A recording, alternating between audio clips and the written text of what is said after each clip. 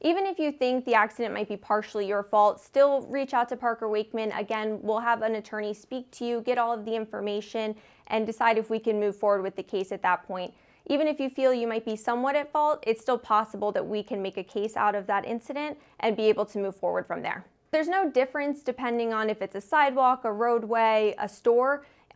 For you in particular, it would mostly affect how the case moves forward in terms of the parties that would be involved in the lawsuit. As a property owner, it definitely depends on what city you're located in, as what who's responsible for which portion of your property. But again, maintaining the front of your store or the front of your house is always beneficial to try to minimize any injuries that could be caused or prevented, really.